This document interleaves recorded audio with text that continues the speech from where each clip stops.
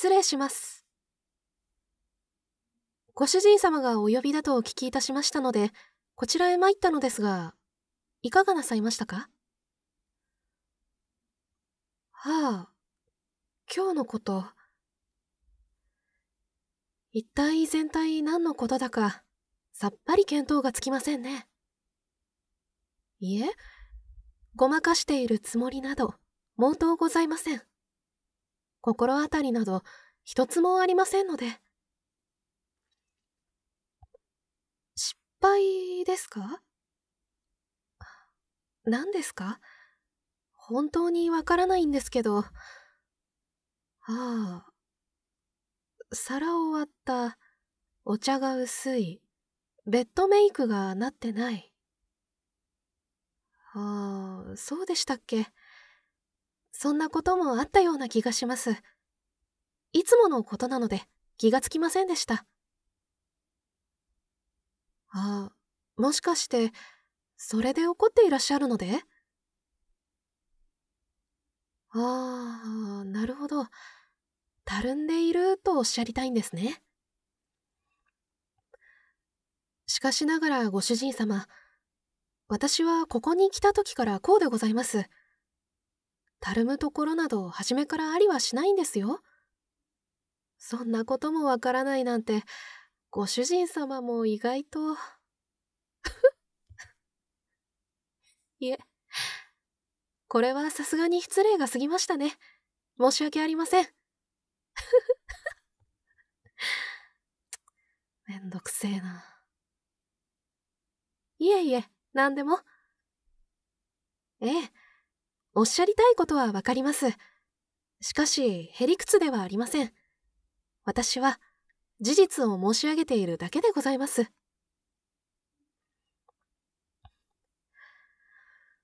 あ、タバコ。吸っても構いませんか？は？禁煙？そうでしたっけ。お金持ちのくせにケチくさいですね。おっと、口が滑りました。それで？結局どうしたいのですか？折檻ですか？もう何でもいいので、さっさとしてくださいません？早く一服して眠りたいんですけど。今日も疲れたんで。は？大したことをしていない。お言葉ですがご主人様、メイドの仕事を大したことではないと？それは憤慨です。ムカつきます。ご主人様が想像しているよりも大変なんですよ、この仕事。確かに、ご主人様がなさっていることと比べれば、さじかもしれませんが、私たちメイドがいなければ、このお屋敷も薄汚れてボロボロ、常日頃から散々バカにしている、あの没落貴族のボロ屋敷と同じになりますよ。それを分かっておっしゃっているのですか？千慮が過ぎます。やっぱりバカなんですか？あ、つい言ってしまいました。普段から思っていると、ポロッと言っちゃいますね。いけないいけない。ご主人様、顔が真っ赤ですよ。熱でもあるんじゃないですか？ああ、怒っていらっしゃるんでしたっけ？悔しいですか？悔しいですよね。ただのメイドにここまで言われてるのに、何も言い返せないなんて。ああ、情けないですね。かわいそう、かわいそう。殴るなり蹴るなり、お好きにどうぞ。できるならですけど。別に。お給金を下げてもらっても構いませんよ。この家お金だけはあるので、そう苦労はしてませんし、今のままでも持て余すくらいですから。待てって？これ以上何を待つと？待てと言われて素直に待つほど、ご主人様の犬になり下がったつもりもありませんし、それに何もないのが分かっているのに、おとなしく待っているようなバカでもありません。ご主人様のしつけがいいからですかね。うわ、自分で言ってて気持ち悪くなってきた。そんなわけありませんよね。私は元からこうです。先ほども申し上げたように、私はここに来た時からずっとこのままです。お分かりいただけます？ご主人様の小さい脳みそでは難しかったですか？それでもまあ、見る目だけはありますね。それは褒めて差し上げます。さすがですよ、ご主人様。や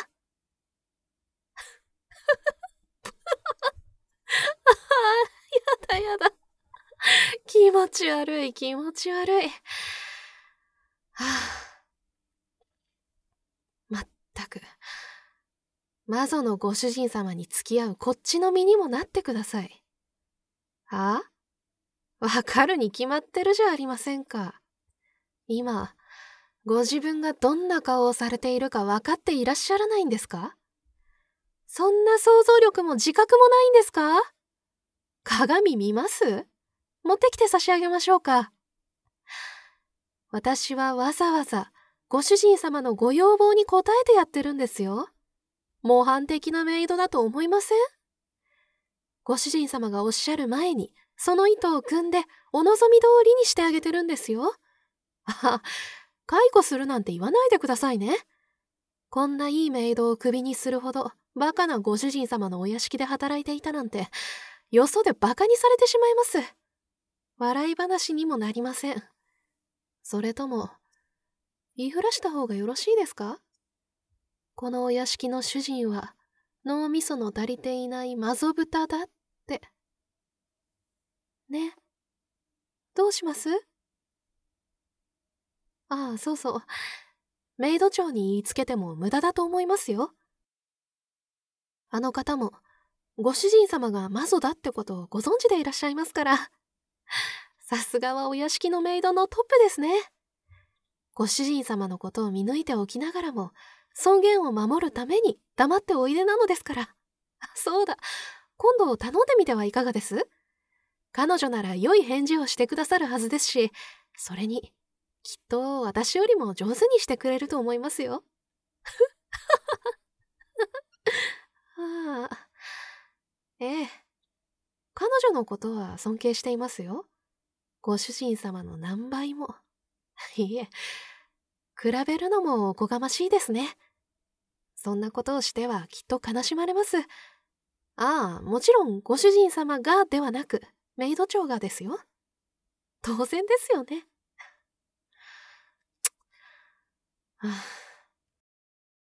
ほら、もういいですか？私もう眠たいので、その汚い顔、きちんと拭いてからお休みになってくださいね。それでは、ご主人様。本日もご苦労様でした。どうぞごゆっくりお休みくださいませ。では、失礼いたします。